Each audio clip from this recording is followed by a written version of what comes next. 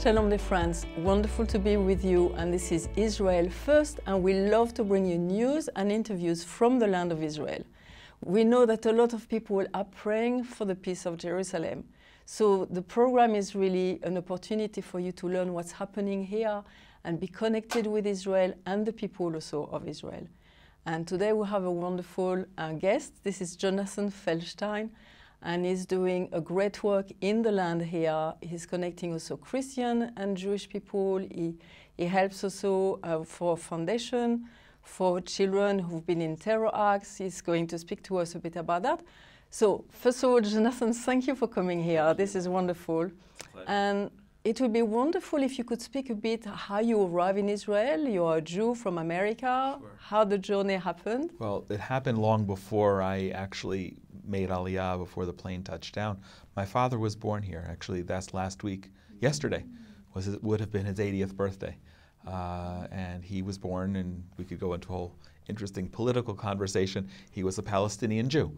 And my father's family escaped Poland before the war. So he fortunately was born here in the land.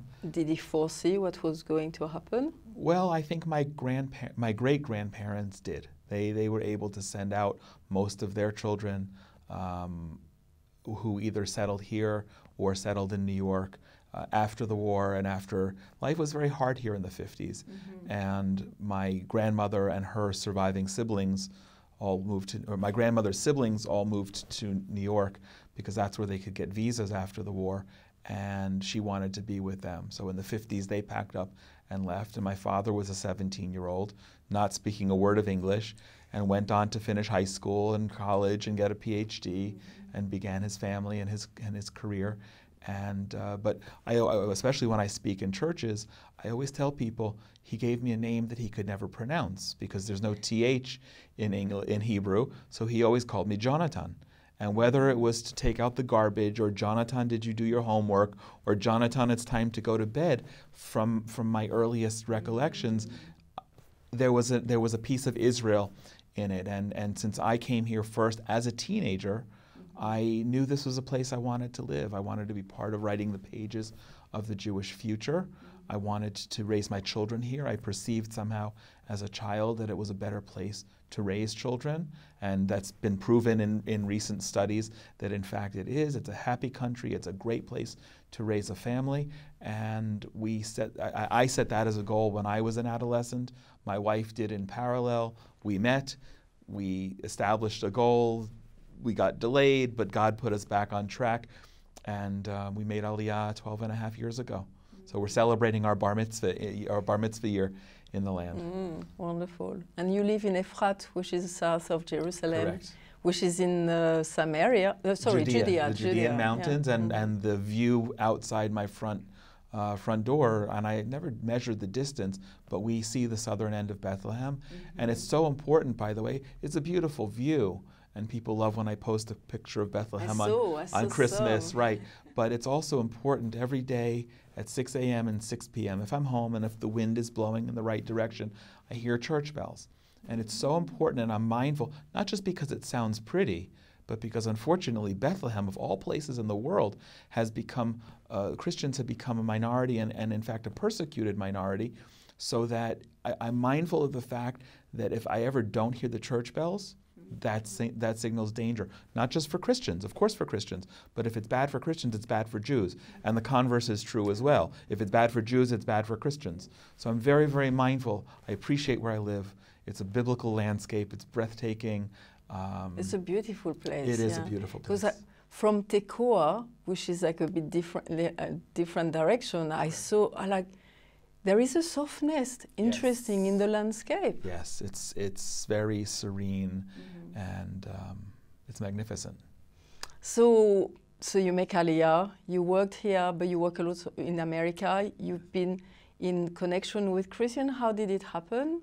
Was it a long process, or was it was a long process in the sense that right after I graduated college in the late 80s, I went to work for the Israeli consulate in Atlanta, and I was in my early 20s. Certainly had a lot of background vis-a-vis Israel and Judaism and other things that were going on in the Jewish world at the time. And whenever the career diplomats either were too busy or didn't want to go someplace, they would send me.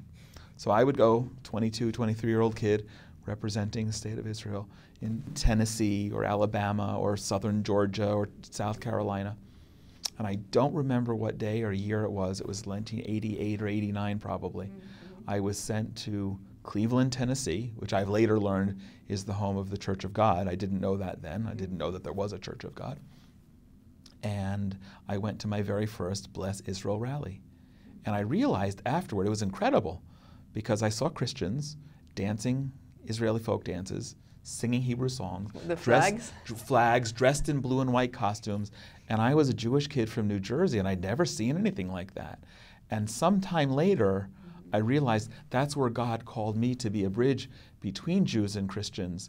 And I've maintained that opportunity. First of all, if it's a calling, you have to do it. If God's saying do it, whether you like it or not, it doesn't really matter. And He will almost bring you, if you forget a bit about it, He will bring you back in the way. Yeah, and especially for someone like me, I'm not always so quick to pick up on God's winks and signals and directions for me. So sometimes I need a little readjusting. Little push. Yeah. But for me, it's been a blessing in my life. It's incredible because to have the privilege of having fellowship like this, being invited to speak in churches and other, tremendous places throughout America, not only America, but predominantly, it gives me great meaning, and I'm privileged to do it. That increased gradually since the late 80s, but then over the last decade, since I was living here, then it blossomed, and I really was able to make an impact and continue to do so. I'm always overwhelmed how many websites will pick up articles that I write, that I publish first on Charisma, and then they go all over the world, and I get emails from all over the world. Yes, I forgot to say that you're writing for Christian website and magazine. Yeah. Is important. What a personal honor for me, but what a strange thing. Yet it's a blessing, I think, that's reciprocal to have an Orthodox Jew writing for a Christian website, sharing about my life and my perspective on life here in Israel. I think he's doing a lot of work. Of course it is. There's no question. And I pinch myself sometimes thinking, why and how is it me? It's crazy, but again, I love it. Even if I didn't love it, I would be doing it. But it makes me a better Jew. It makes me a better human being. It gives tremendous fulfillment to my life. Interesting. So how is it like with your family? How do they take it? Or your community? How? It's a great question. And it's a challenge that I don't fully understand yet how to deal with. My kids don't all get it completely, though we bring friends home, friends who I meet, and Christian friends. And my kids, they don't fully understand. My wife, it's a great story. Some years ago, I was contacted by a pastor from Washington State, I think, Washington. And she said she wanted to come visit 2 days before Rosh Hashanah. So I asked my wife. Of course, I'm a respectful husband. I asked my wife. And she said, no, are you kidding? My house is going to be a mess. I'll be cooking and cleaning, and my hair will be... So I was respectful up until that point, and I invited the pastor and the church anyway, which she didn't like. My wife didn't like. But they visited our home. We went out to dinner, about a dozen of us, 15 or so. And my wife thanked me afterward because she was so touched and inspired by the spirituality of everybody who was in our house that day. She said, I'm going into Rosh Hashanah with more spirituality myself because of that experience. Isn't it interesting how it seems to be really something that God is doing? We are becoming richer Christian and you are becoming richer Jews. And I love to see this respect. Is like, and again, it's God who is doing these things in the land, which is, wow, it's amazing. In the land and even when I'm going to Texas or Florida, I was invited to speak at a Bless Israel Summit in Orlando 2 months ago. And that's a privilege, and it's an honor, and it's an opportunity for me to bring Israel to a wider group. I think to date, I'm the only Orthodox Jew who's ever spoken at the Billy Graham Library. That's crazy. This is what we love to do, is like that people, because I know a lot of Christians are praying for the peace of Jerusalem. Right. And it's like, but now we want to give them, look, this is what's happening in the land. And it's so important that we can connect, and things are going to happen. And I mean, it's already happening, but like to see it on a bigger scale. Right.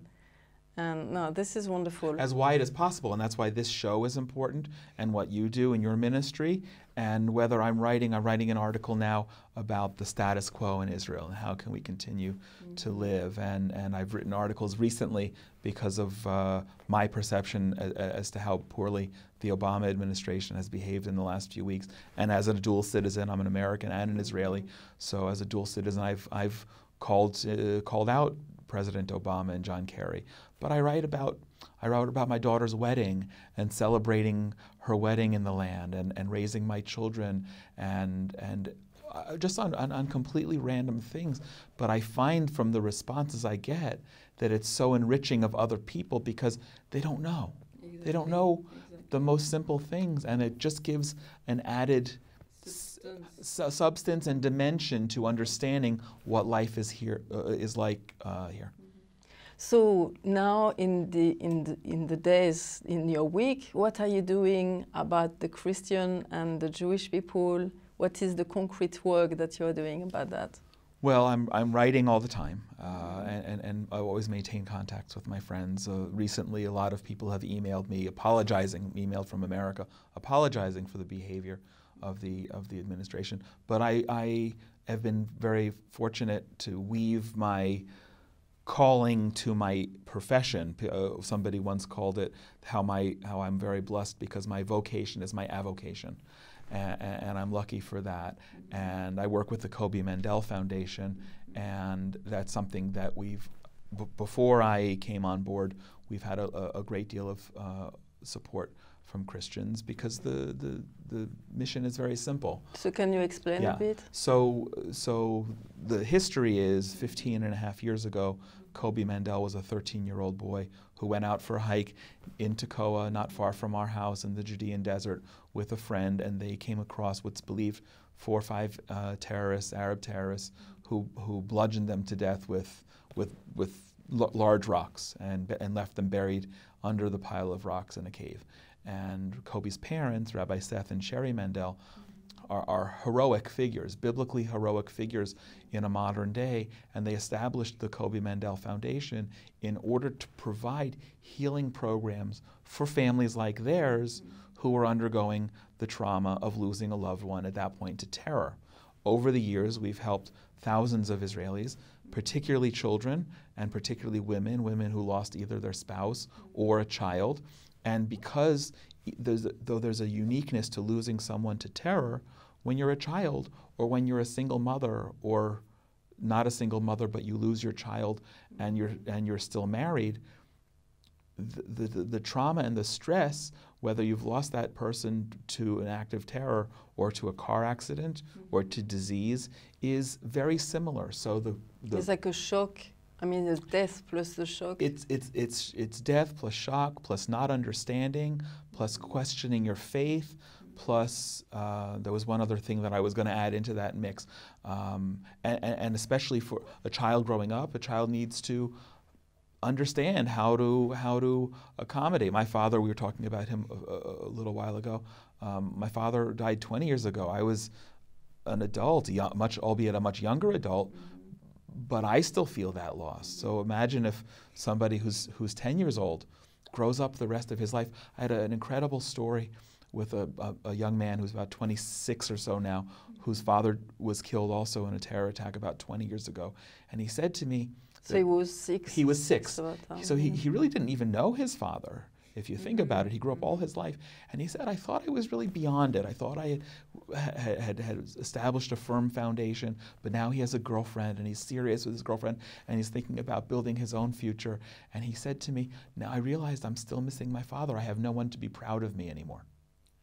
right? And that's a void. And if you're, and I think, and I don't always like to say, I don't want to overplay gender stereotypes, but if you're a woman and you lose a child, or if you're a woman, you lose your husband, you have other children at home, the burden still falls on you more often than not to make sure your child is dressed for school in the morning, to make sure he or she has their lunch and their snacks, and that they're doing their homework.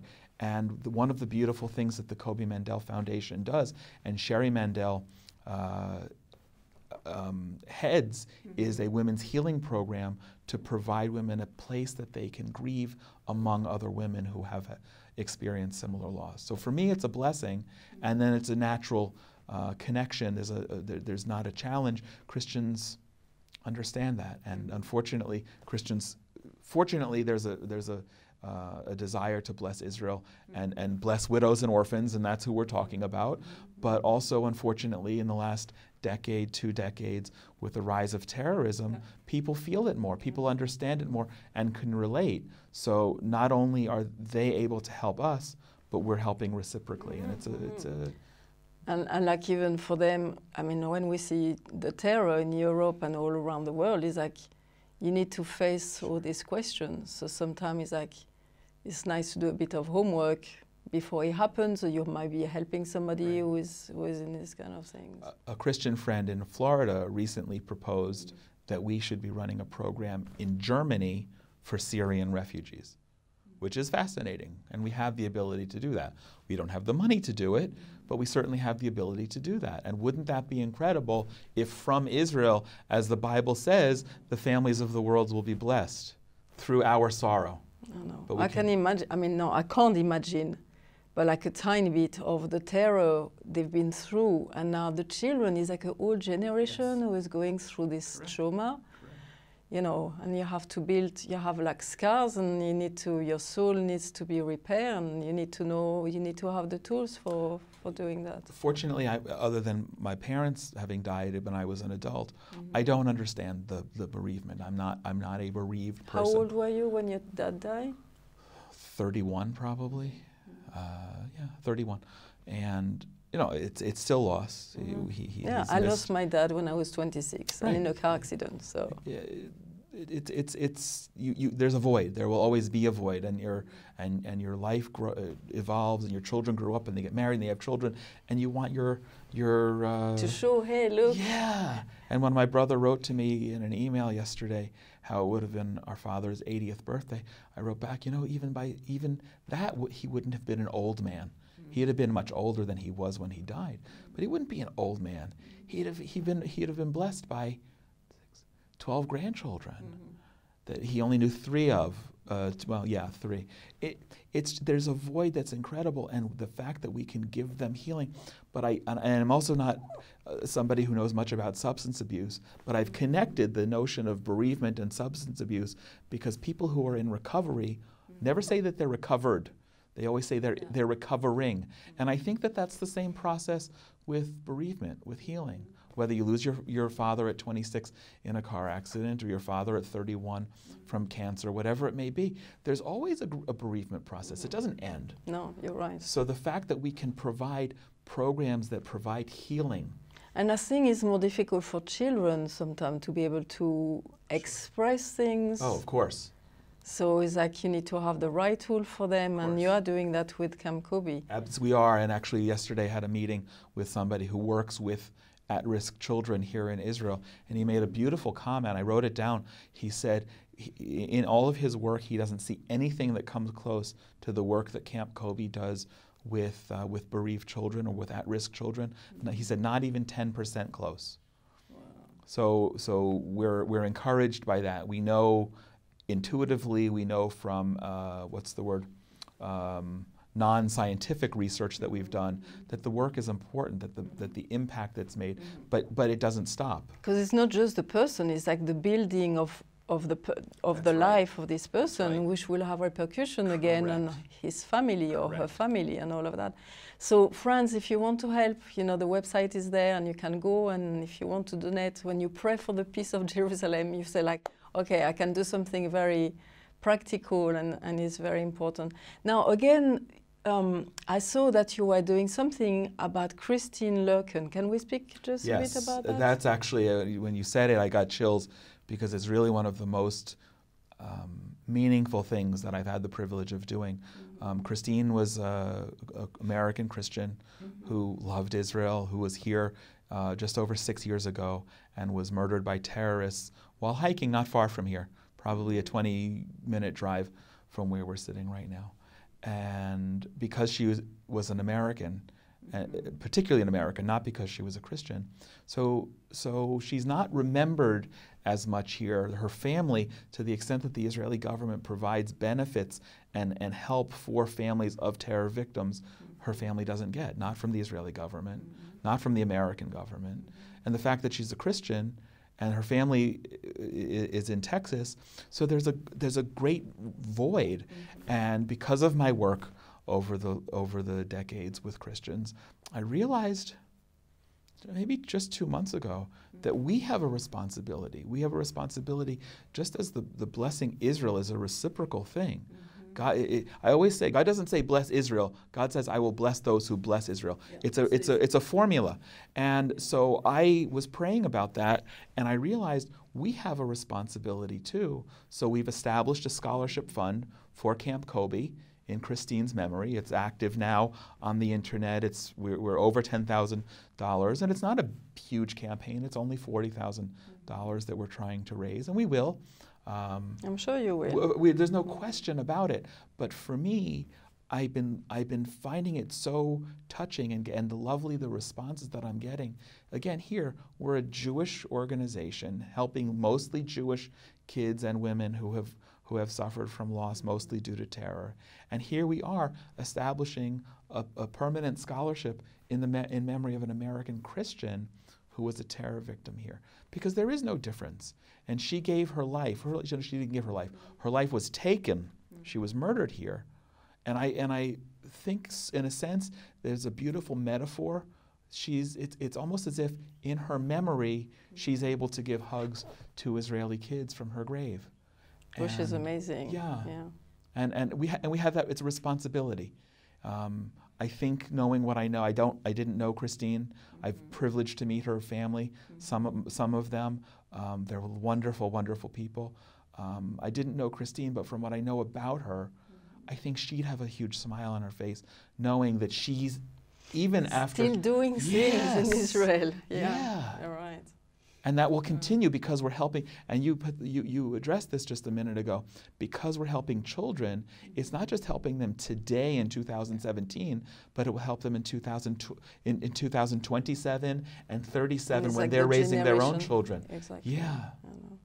This is beautiful. Well, thank you. Thank you. That again is, I'm amazed of, like, we arrived here 7 years ago now in Israel, and when I see the change and the things that, like the events and the connection that's happening between Jews and Christians, and practical things and Bible studies, and a lot of things is just, and it has enriched our lives, and we can, it's just like, wow, it's just amazing.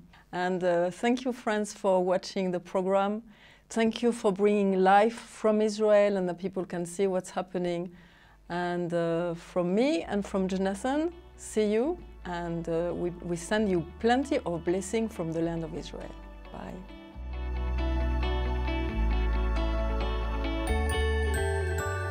Wonderful to be with you again. You see, Israel sometimes can be cold, and today I'm next to the fire because it's raining outside, it's really winter, and this is lovely to be warm inside.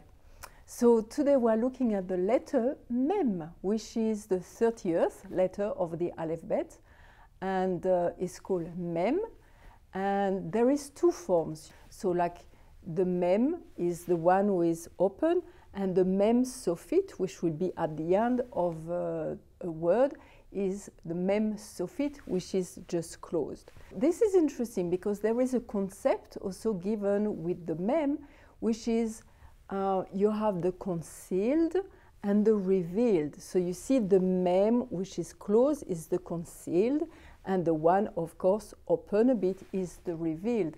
And we were speaking also about the numerical value of mem, which is 40. Very interesting. 40 is like a gestation. It's like a span of time for a ripening process who will bring to fruition. And you see also for the gestation of a baby, a human baby, is also 40 weeks.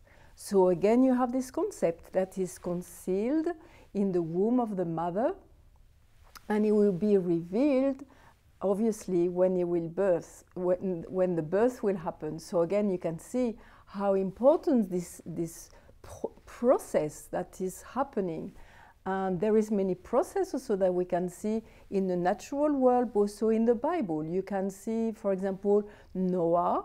They were in the ark for 40 days and 40 nights. There is another time also, is like Moses after was fasting for 40 days before receiving the Torah, giving to his people. And obviously there is the 40 years of the children of Israel in the desert. Now also in the New Testament, you can see Jesus. He was fasting for 40 days before his ministry. So you see there is all this this process in this letter mem. So I will leave you with 2 words today, which is that you can learn, have more vocabulary. One is maim. Maim is water, very important. Like the baby is in the womb of his mother, maim is very important for us to be able to live. And the other one is malchut, and malchut is the kingdom.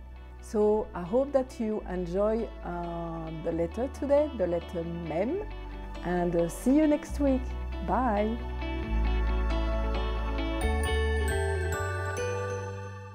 Jonathan, thank you again for coming to express what you are doing. We see the connection with Jews and Christians, and to see the light who comes again from Israel and hope. And from me and from Jonathan, we say bye and see you next week.